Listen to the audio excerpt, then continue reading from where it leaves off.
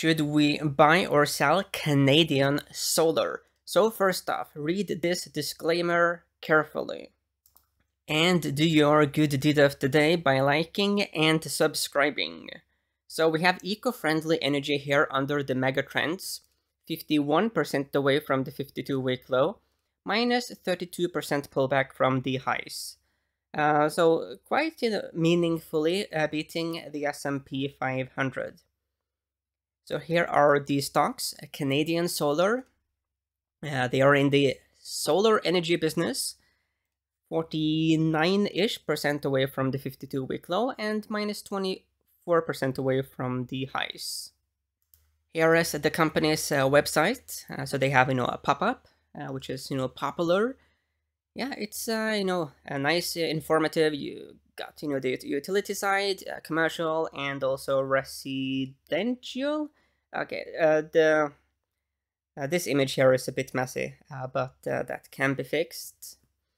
So company overview, over 70 gigawatts solar modules shipped, massive module capacity, subsidiaries in 23 countries and regions on 6 continents, active buying customers in more than 160 countries. So yeah, this is one of the major players in the solar energy industry. So here is the chart. It quite clearly is a stock that is, it's a bit erratic. There's been some time cycles, as you can see. Based on these current time cycles, there is a bit of a risk that there is a major declining phase. But that is purely based on the time cycles. When we zoom in a bit here, we do see that a major moving average is currently in play, and it is ruled by the bears. This green 50-week moving average is very, very, very shortable, short, and short. So the bears are just coming back there to short. What is a bit dangerous for the bears is that the bulls are using this red 200-week moving average. So the battle between the 50-week and the 200-week is going to intensify, because you can see that they are going to meet in the not too distant future. So definitively very interesting setup. And we can see that the 200-week has certainly mattered in the past. Looking at the daily data points, in this case we can see, if you look at the 200 daily moving average, back here in 2021 it was a very clear resistance level. So the 200 day was just shorted, but you can see that recently the bulls have played more and more above that moving average. And most recently you see that we were above it, pulled back, above it, pulled back, and now we are above it again. So from the perspective of, a bear, this is a bit intimidating. It doesn't make the bears panic, but it means that recently, if you were a bear and you shorted the 200 daily moving average, then you would have the trade temporarily go against you, and that it is a bit spooky. And in order to form, a real low for Canadian solar, the bears really need to just get shaken out of their positions. Looking at the RSI here on the weeklies, we have reached a level that has previously formed highs, so it's a bit, it's a bit of a messy situation. Looking at these daily data points and the RSI, we have some lower highs here on RSI, but we do have some higher lows. Then again, we have bullish divergence between price action and accumulation distribution. The cleanest signal we got here was really the 50 weekly moving average resistance. It is currently a level that is ruled by the bears, so I do give the bears a -4. The problem for the bears is that we did see that the bulls have been able to really challenge the 200-day moving average. So the bears are in a bit of a... they are under pressure in a way they haven't been in some time. But currently, yes, it is a resistance level, the 50 weekly moving average, that is, but it's not a clean setup, for the bears. Looking at the seasonality here, so over the last 7 years in blue, 5 years in green, and 10 years in red, the seasonality is very favorable here to the bears to the right for sure, the average data. very favorable leading into later August, frankly. Looking to the left here over the last 5 years, July is bullish. August is a very strong month, closes higher 75% of the time. Looking at the last 10 years, then we do see that July is a 50-50 month. August only closes higher 44% of the time, but September and October are very strong. Then we go big picture, last 17 years. And then we do see that July is a mediocre month, for the bulls at least, but August is a bit stronger, and September is one of the strongest months. So the seasonality here is frankly favorable to the bears, except that August is a bit of a risky month for the bears, but that could also be just a bounce month in favor of the bulls, temporary. But yeah, that is just the data we have here for the seasonality. Looking at the fundamentals, then we do have a number 2 buy here from Sachs, A value, F growth, and D momentum. Industry rank top 36%, solar, so that's pretty good. A market cap, $1.9 billion, no dividend. Let's look at insider activity, and we get nothing. Yeah. Let's look at consensus estimates. We do see that 7 analysts are covering the stock. Average price target is 29% above us. Highest, 67% above, and the lowest is 6% above us. So I give the bulls a 5 here on the fundamentals. Now let's look at relative performance. 62% positive correlation with the S&P 500, 96% with the Global Clean Energy ETF, ICLN. Then we have 95% positive here with the Solar Energy ETF, TAN, and 24% positive with crude oil. So that's interesting. Daily data points, 23% with S&P 500, 87% with the Global Clean Energy, 85%, so actually less with the Solar Energy ETF, and then 2% here with crude oil, positive that is. So looking short and long term, objectively speaking, we do have a stronger correlation with the ICLN. So even though initially you might think that, well, obviously the Solar Energy ETF is going to be most relevant, the statistical correlations are frankly more important, and that is because of how ETFs can have a bit of a wonky structure. So just by reading the name, you don't necessarily know that much about the ETF, unfortunately.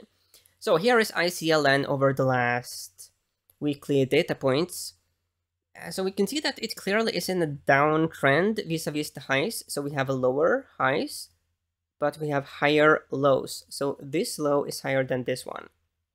So conflicting messages. Looking at the daily data points. The 100-day moving average in blue is a battle zone, and the bulls are breaking out nicely above it. Interesting action here on RSI. Still, the potentiality, more potential rally left. So we are not at like a dangerous RSI level for the bulls, nor PPO levels. Here is the relationship between Canadian Solar and Global Clean Energy ETF. So we can see that, for some time we have been stuck in a bit of a massive range. So here is that range, up and down, up and down. And we are now, in the middle-ish level of that range. If we zoom in a bit here, we do see that we are at a level that has a tendency to create some pullbacks. So let's look a bit at the seasonality, because that is very relevant in that case. Yeah, over the last 7 years in blue, 5 years in green, and 10 years in red, Canadian Solar has a tendency to underperform Global Clean Energy all the way into 19th of August. Here I am comparing Global Clean Energy against the S&P 500. Looking here at RSI, we are in the higher-ish end of this range, but not There have been multiple times where the global clean energies have outperformed the S&P even more before there being like a high risk of a pullback. So a bit of a messy situation. So let's see whether the seasonality can help us out. Yeah, the seasonality is clearly bearish. So I end up with a relative performance score of -3. We did see that the relationship between Canadian solar and the global clean energy ETF, especially the seasonality, yeah, it's a bit precarious, and also the relationship between global clean energy ETF and the S&P 500. So yeah, we end up with a score here of -1.5 in favor of the bears. The key line in the sand is the 50 weekly moving average resistance. So as long as it holds as resistance, then this one is in favor of the bears. But if the bears were able to lose that resistance level, then the bulls would be very emboldened. So this is definitively like the level to watch going forward. On the topic of, solar energy companies, let's just run through some charts. So this is just about scanning for opportunities. In order to make a decision, you obviously have to look at all of the factors. The key level here for First Solar is the purple 20-week moving average. It's a level where the bears, they just come back there to short, they short, they short, short, short. And potentially they did do some shorting last week as well. The problem though is that we are forming some kind of low at these levels. The 200-week moving average in red is in play. We have bounced from it 3 weeks in a row now. Even though the wicks have been lower, the closing price is obviously most important. So here again, you have a situation where, yes, the bears are still in control. They have like the key level, but the bulls are creating their own levels as well. So there is a battle here. Here is Sunrun daily data points. So you can see that the blue 100-day moving average was a very clear resistance level, but then the bulls started to fight and fight, and they have now, broken out above it, and yeah, this is looking constructive. It definitively is a major change from what we had here back in April of 2022, this year, where it was just a super easy shorting level. Now, there probably were bears shorting the blue 100-day here, but numerous of them have most likely closed out their positions. So they would, naturally be very intimidated by this price action, and obviously this, because there's a change now. Here is another stock, weekly data points, ReneSola. In this case, we have something we have seen before now.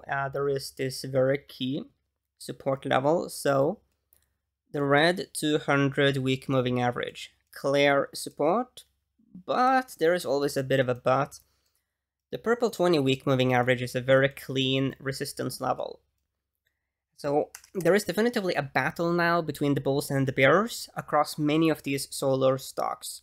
So while, yes, the bears, they currently are in control, but they are in a situation that very quickly could change against them if they lose, these resistance levels.